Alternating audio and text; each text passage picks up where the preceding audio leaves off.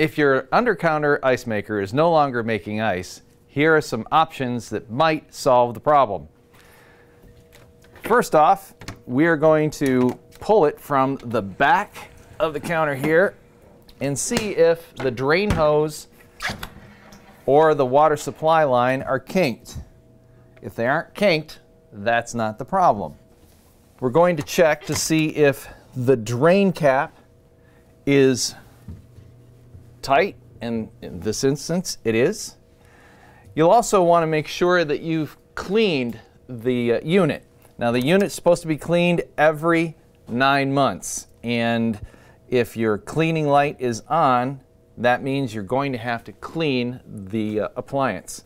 The next most obvious thing is when you open up the door, you should see lights. If you do not see the lights, that means that your unit just might be off. Check to make sure that it is plugged in and the circuit breaker hasn't been blown. Reset a circuit breaker if it has, and then you'll be getting ice.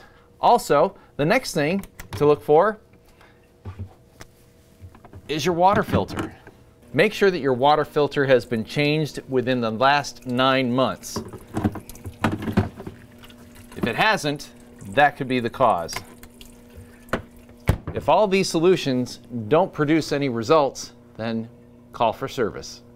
Remember to always refer to your use and care guide.